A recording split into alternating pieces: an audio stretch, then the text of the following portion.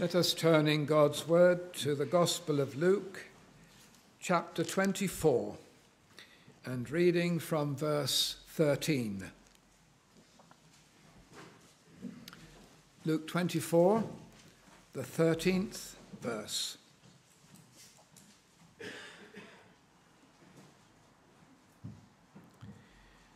And behold, two of them went that same day to a village called Emmaus, which was from Jerusalem about 80 furlongs, around 7 miles. And they talked together of all these things which had happened. And it came to pass that while they communed together and reasoned, Jesus himself drew near and went with them.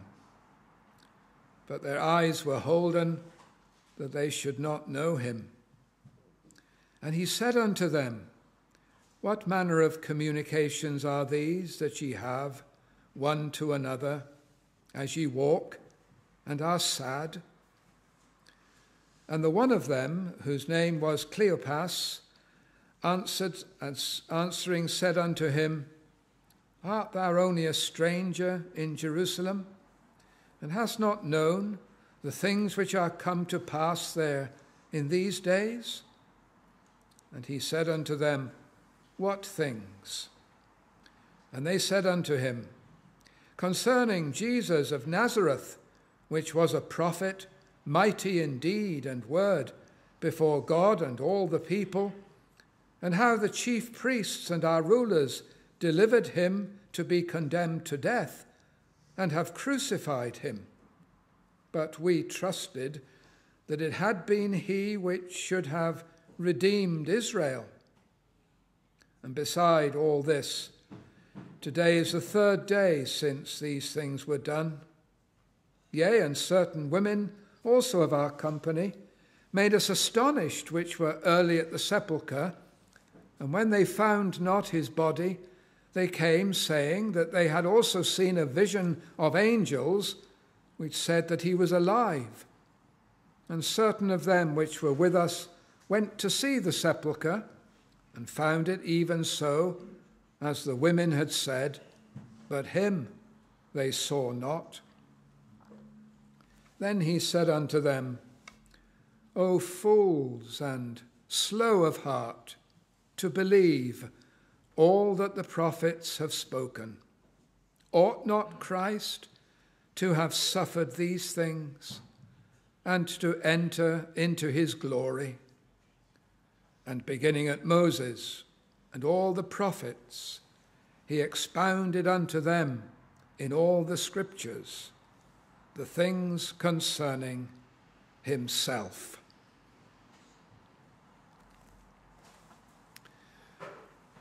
A journey from one place to another is often uneventful. However, there are journeys recorded in the Bible that have proved life-changing. For example, the one that Jacob made, leaving Beersheba for Paddan Aram, recorded in Genesis chapter 28, and that night, that vision of the ladder set down from heaven on earth, whose top reached to heaven, and the angels there, and God speaking gracious words of promise and assurance. And next morning, he went on his way a different man. God was his friend, and he had nothing to fear, and all would be well. The Ethiopian eunuch, returning from Jerusalem in Acts chapter 8, couldn't make out the words of Isaiah the prophet, but Philip was sent to preach to him the gospel based on that prophecy, preached unto him Jesus. And he believed and was baptized and went on his way rejoicing. And then, of course, Saul of Tarsus on the road to Damascus, intending to arrest and punish more Christians. And the Lord met him and humbled him, brought him down, trembling and astonished. And he was there, led into Damascus, and he became a Christian himself and started to preach Christ to the Jews at Damascus. Not the same man at Damascus than he was on his way to Damascus. And here in Luke chapter 24, you have two disciples, one of them named Cleopas. In verse 18, we're told, the other may have been his wife, and they are on the road from Jerusalem to a village called Emmaus, about 7 miles. And on this journey too, everything changed.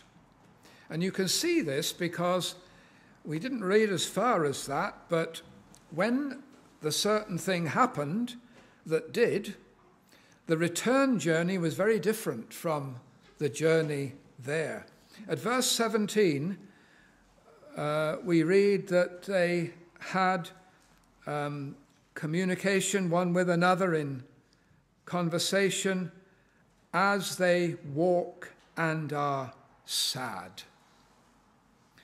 But then, verse 33, they rose up the same hour and returned to Jerusalem. We can imagine the first part when they were journeying to Emmaus at leaden steps, heavy-hearted. But then afterwards, a spring in their feet, and they got back to Jerusalem with such alacrity, it must have seemed more like 700 yards than 7 miles. It's that change that can take place. What made the difference in their case? Well, it was the same as the difference made with those other instances we noted. It was an encounter with the Lord Jesus Christ, which changed everything. Newly risen from the dead, his meeting them on this road changed their thinking and their outlook, made all the difference to their lives. And perhaps this illustrates a journey that we could make today. If we have come into church like these people to start with, perhaps heavy-hearted, sad, dismayed, what would make you go home changed for the better? Remember, this happened on the Lord's Day. In verse 13, 2 of them went that same day to a village called Emmaus. And of course, the same day is the day of our Lord's resurrection. Verse 1, the first day of the week, very early in the morning, our Lord was risen, and every Lord's Day commemorates the risen Christ, that he is alive, that he is the Son of God, and that all the gospel is true. Well, it happened on the Lord's Day, and this is partly what the Lord's Day is for, that we might meet with him, that he might meet our needs, and that we might give him glory and praise for who he is and what he has done. So let us trace then what happened here, and let's see how it can apply to us. Let's look first of all at a malady, as ye walk and are sad. And then secondly, his remedy, and he said unto them, and all that followed. So let's look first of all at a malady.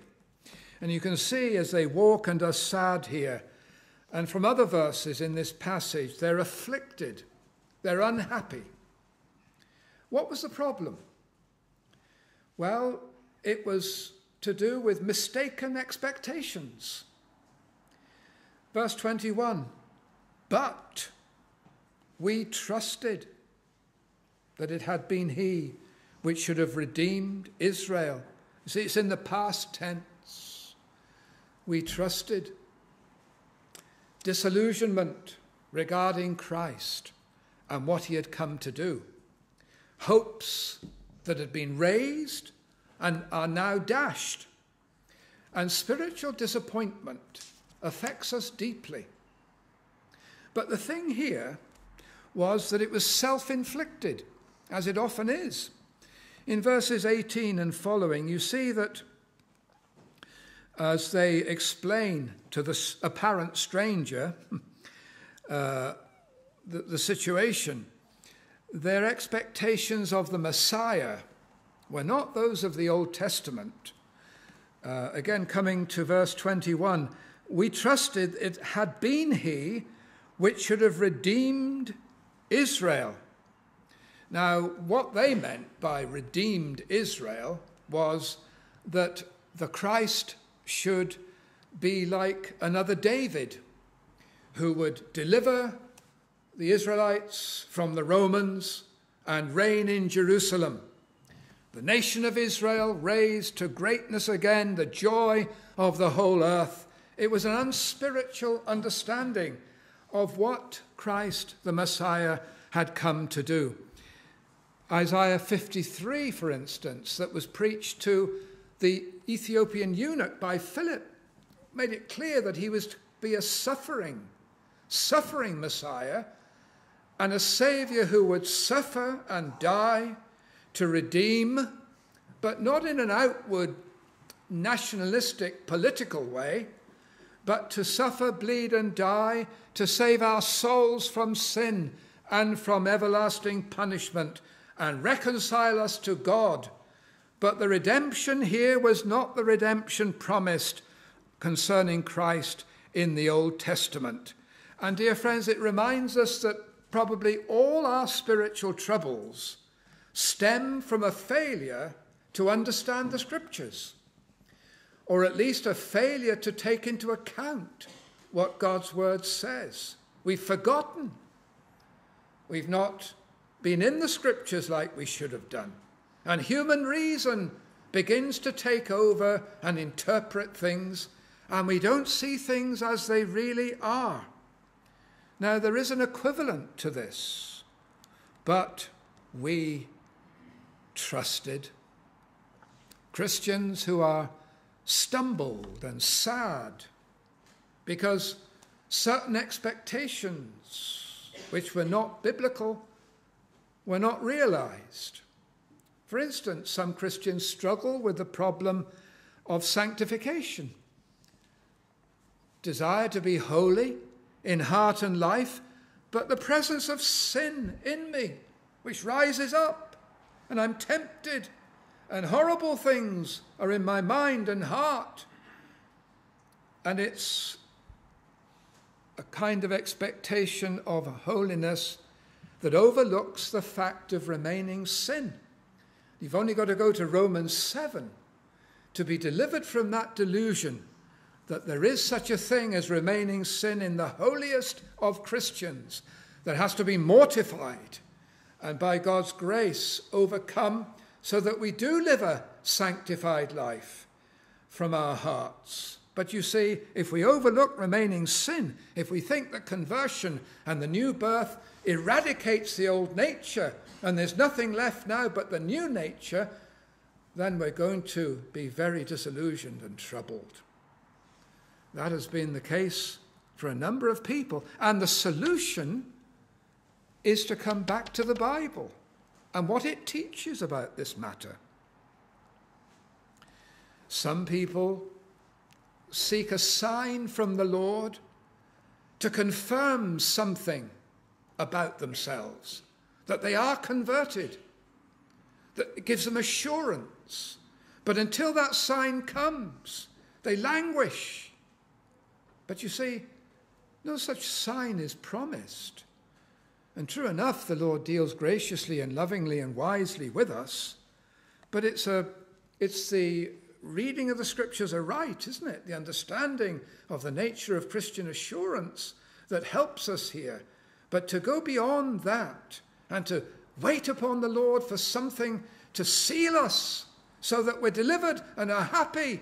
Well, that is something that's going to lead to disillusionment, because it does rarely come, and it can't be based upon that. Back in 1959, it was the anniversary of the 1859 revival, a mighty work of God. And back in 1959, it was the recovery of reformed things in this land, for which we were very thankful indeed. But there was also a recovery of expectation. 100 years ago now, 1959, maybe the Lord is going to revive his work again. And there was much prayer, conferences, preaching on the matter, and a heightened anticipation. But it didn't come, as we know, and it hasn't come. And it can make Christians crestfallen, disillusioned, unhappy. Why hasn't the Lord done this? Well, the fact of the matter is, of course, the Lord is not tied to our dates, is he? And although it would have been a convenient date, a century afterwards, why should the Lord be subject to our anniversaries? The fact is, revival is a sovereign work, isn't it? And he takes his time and way with it. But we trusted, you see. There's a danger in this kind of thing. There have been Christians, and I know of them, contracted cancer, terminal. But I have received a verse, and the Lord has told me he's going to heal me. And this sickness is not unto death. And so the dear one trusts this verse and makes it clear that they've received this assurance. The Lord is going to rid me of my disease, and I'm going to live, and all is going to be well again. And the family, Christian family, they're so thankful to hear this. And of course they pray and they look for the miracle, as it were. And then that dear one gets worse and worse. And then is called home to glory. And before that dear one dies, there's a struggle. Why hasn't the Lord done this? Why hasn't he kept his word? And when that dear believer goes to heaven, the family left behind struggle as well. But we trusted. But you see, it's ever so easy, isn't it, to find a verse in the scripture that fits your case and is very attractive and can seem to be the Lord speaking, but you can't base your guidance on a single verse of scripture that gives you apparently what you really want, when it might not be true at all. It's the overall teaching of God's word, isn't it, that we take into account, not isolated verses. There have been believers who have had a bad church experience, and it's been terrible how they've been treated, and they've had to leave. And then there's a cynicism about all Christian churches, and especially Reformed churches, and I'll never go to another one again. I trusted, but it didn't turn out the way it did. And again, it's something that needs correcting. And there are other reasons and other factors involved, most likely. Sometimes it is teachers of error seem to gain success.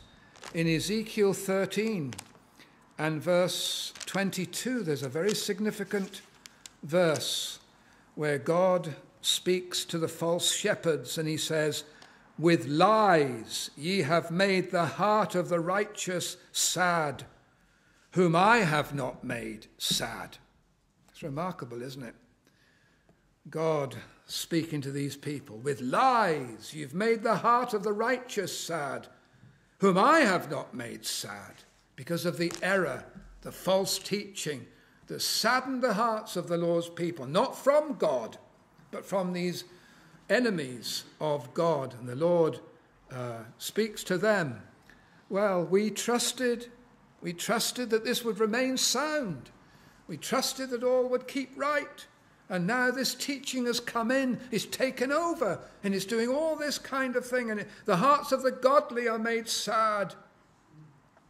We trusted. Or maybe Christian family life. Not what we expected. The conversion of all our children. Model family.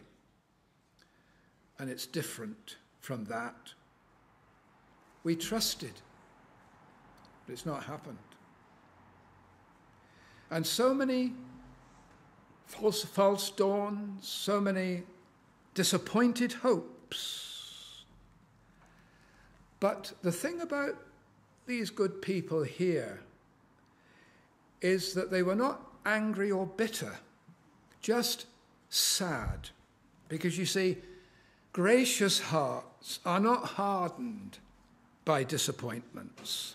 And that's why they can be helped and corrected and delivered like these two good people were. But be very careful, if I speak to anyone in such a case, be very careful.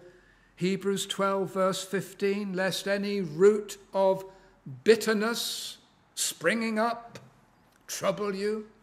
There are so many professing Christians who have been dismayed, disillusioned, and have grown hard and angry and have backslidden and even departed from the Lord because things have not worked out the way they expected and the way they wanted.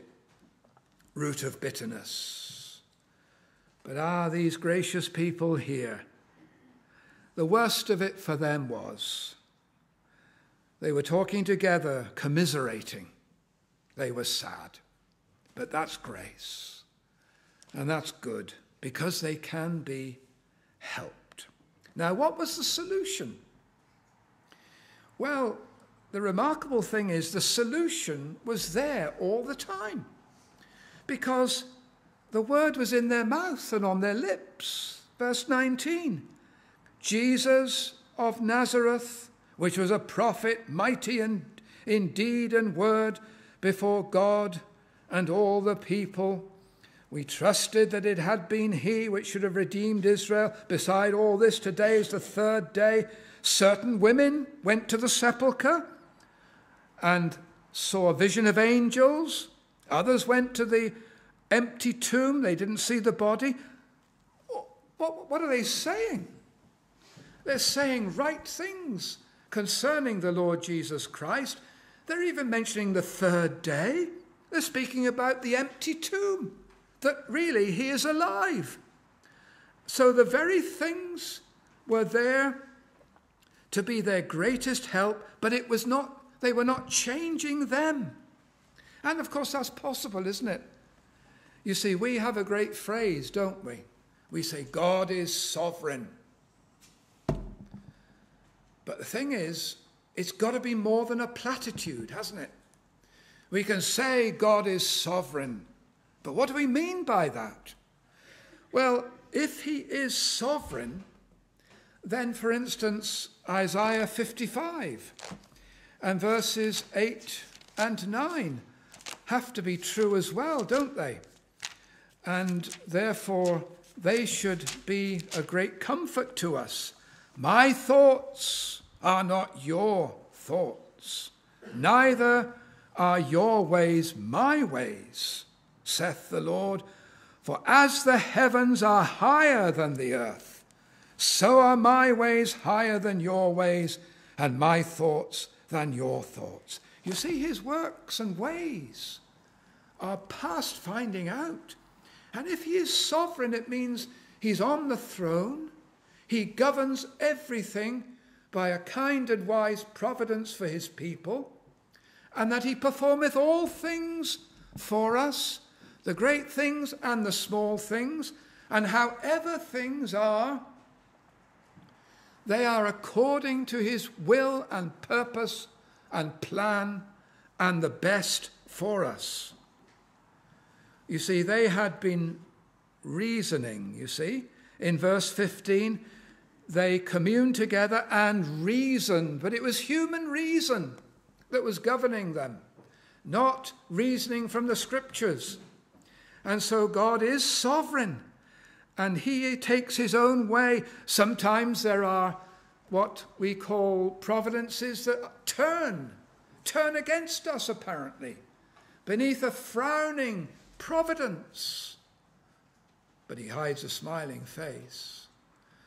Sometimes there are cross providences which run counter, apparently, to what we'd hoped for, the scriptures we trusted in, the promises we stood on. And it's the exact opposite at the moment. What's going on?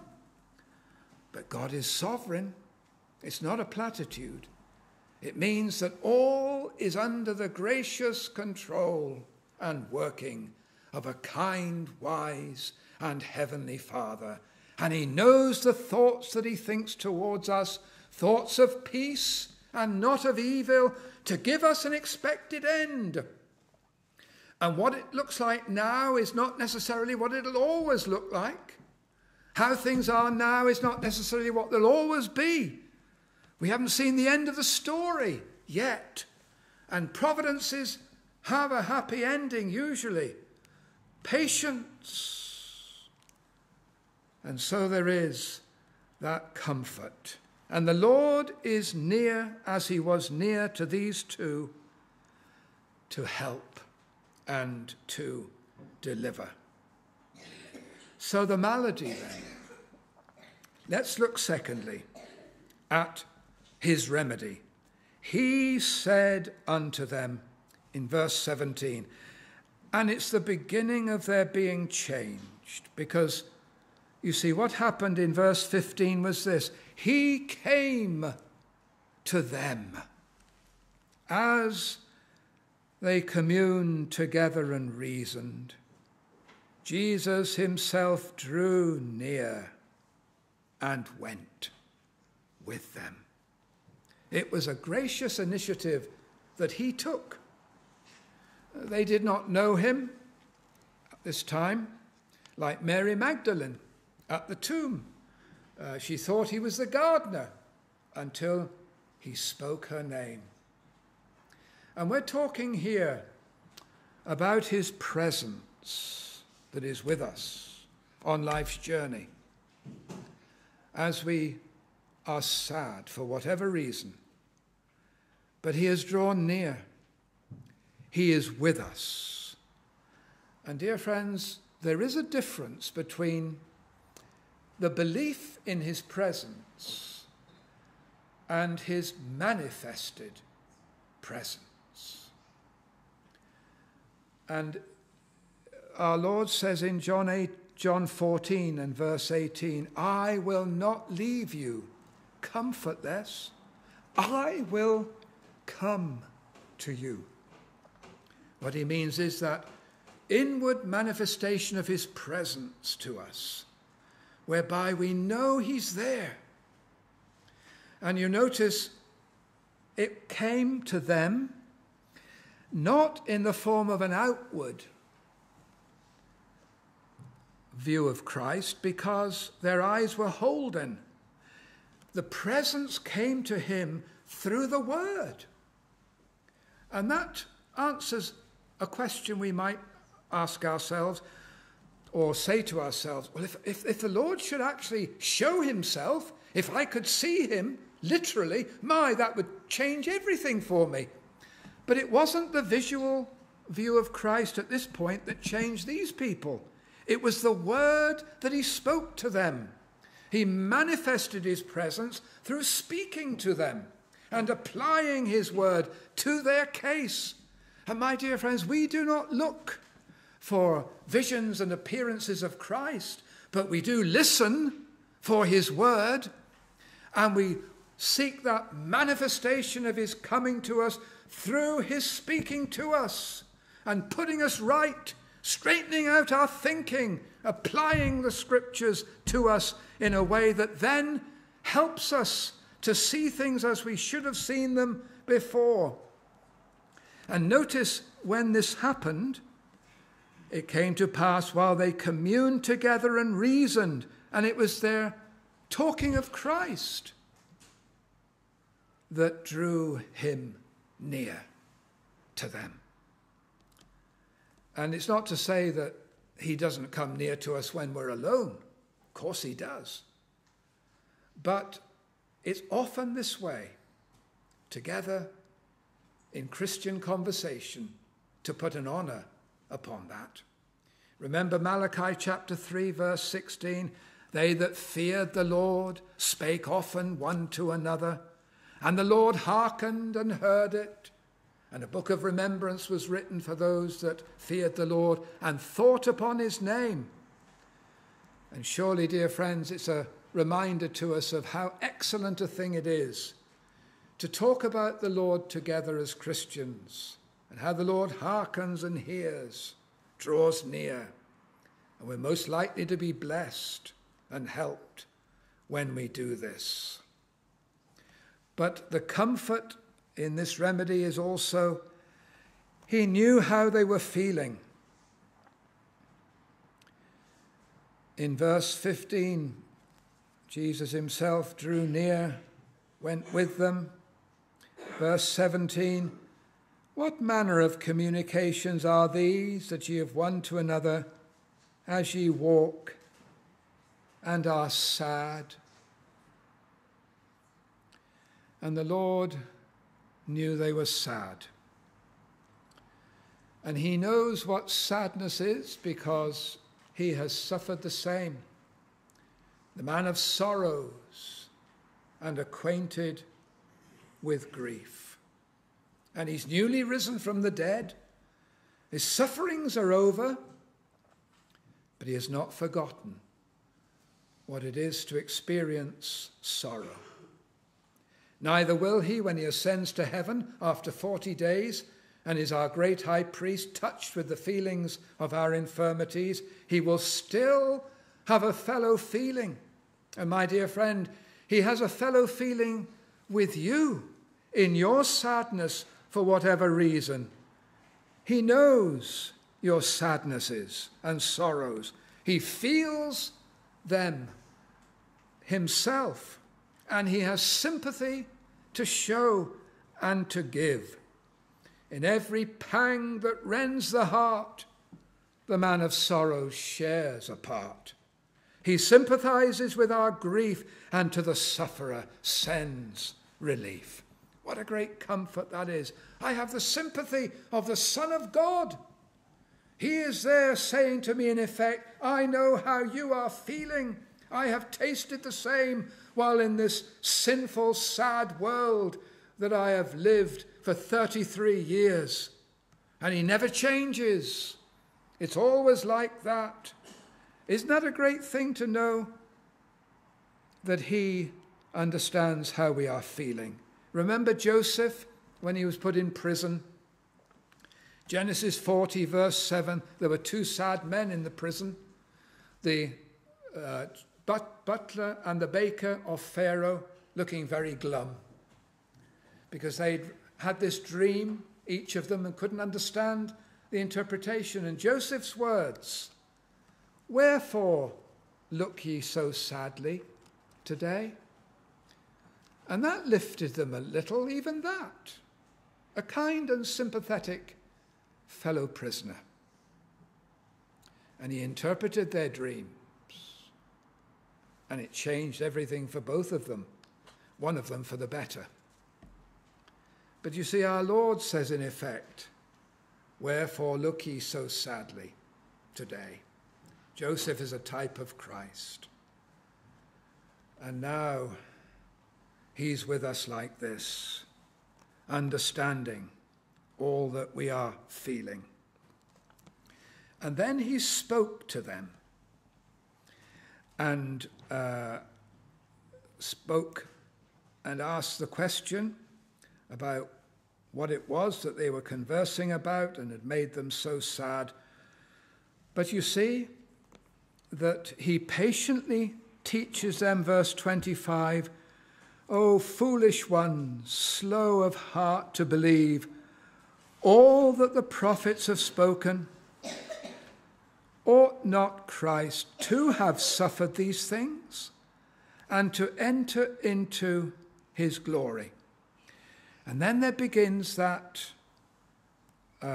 Bible study on the Emmaus road, beginning at Moses and all the prophets. He expounded unto them in all the scriptures the things concerning himself. And there is the beginning of them being helped. And so it is with us. He manifests himself to us through the written word and through the preaching of his ministers who are in Christ's stead. And the remedy for all our ills and struggles, sadnesses, disillusionments, the remedy for them all is always word-based. And that is not to say simply cerebral, intellectual, academic. It's through the word, but taught of God. It's the internal minister, the Holy Spirit, that when he applies the word and warms our hearts and enlightens our minds and shows us how things are really, then we are helped. So many Christians, with their struggles and difficulties, it's for a lack of biblical pastoral preaching that they have not had or have not listened to properly. It puts me in mind of a Christian woman once who apparently visited Dr. Lloyd Jones in quite some distress. Now, this was clearly a godly, gracious woman. But she complained that she was just in darkness, wretchedness. The Lord seems so far away from me. I just don't know what to do. I've been to people and asked their help. No one's been able to help me. I've been to one and they've suggested I should examine myself and see if there's some great sin that I'm committing that has made the Lord depart from me. I've done that, and honestly, there isn't. But it's not done any good. Been to another. They said I must be terribly backslidden, because no real Christian who's walking with the Lord ever walks in darkness, and they're happy all the day. I do walk with the Lord, I believe, but I am in darkness. I don't know what to do. And sometimes I get to the point where I even think I can't be a Christian at all. Surely this is not real religion. And so she was very sad. And she trusted, but was in great difficulties. And Dr. Lloyd Jones, so the account goes, was led to be very wise. And he said to her, there is such a thing as spiritual desertion. When the Lord, for his own sovereign, kind and wise purposes, withdraws his comforts from the soul of a believer. And so they feel in spiritual darkness. He doesn't himself withdraw. He withdraws the comfort and the light of his countenance.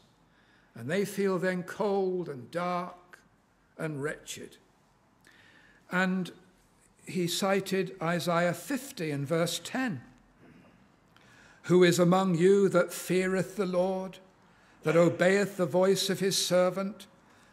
Notice, fearing the Lord, obeying the voice of his servant, that walketh in darkness and hath no light. And so it's possible for a real Christian to suffer this spiritual desertion, walking in darkness, no light. Thomas Goodwin, the Puritan, has a treatise on it, The Child of Light Walking in Darkness. But notice, let him trust in the name of the Lord and stay upon his God. And the wise doctor applied this verse and exhorted her and says it's not because of some great sin. It's not because you're terribly backslidden. It's not because you're not a Christian. It's the Lord dealing with you in this way. He does sometimes deal with his children in this very way. But heed the comfort of the verse and stay. Trust in the name of the Lord and stay yourself upon God. It won't be permanent. The Lord is doing this for his own reason, perhaps to try your faith, perhaps to discover the strength of your desires after him and how much you long that he should return, or to humble you in some way.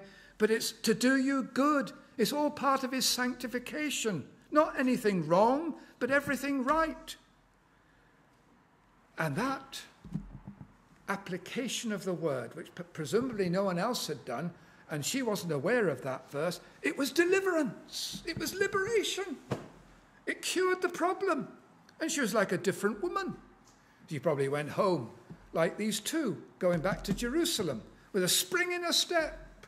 And you see, dear friends, it's the word of God applied to us in the blessing of the Spirit, his applicatory ministry. And we see things that we didn't see before, perhaps, or things we did know, but we now see them as they apply to our case.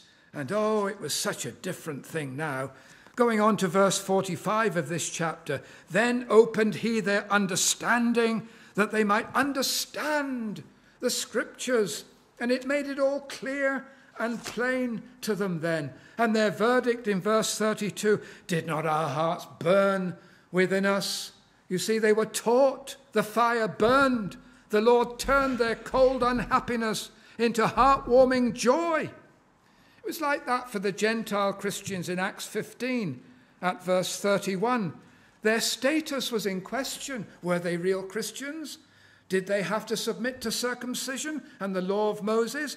When they received the apostles' letter, which clarified their status that Christ alone, whether Jew, Gentile, or whatever, is the basis for salvation, we read, they rejoiced for the consolation. And that's how it is. The thinking changed. How wonderful is God's word that clears things up and shows us then what we didn't see before. It doesn't always change the circumstances, but it changes us. That's the thing. In the circumstances, so that we're assured and strengthened and renewed in hope, and we're able then to carry on. Romans 12, verse 2. Be not conformed to this world, including worldly wise thinking, but be ye transformed by the renewing of your mind, that ye may prove what is that good and acceptable and perfect will of God. Whatever your case, whatever your state, condition, feelings, struggles, God has a word for you.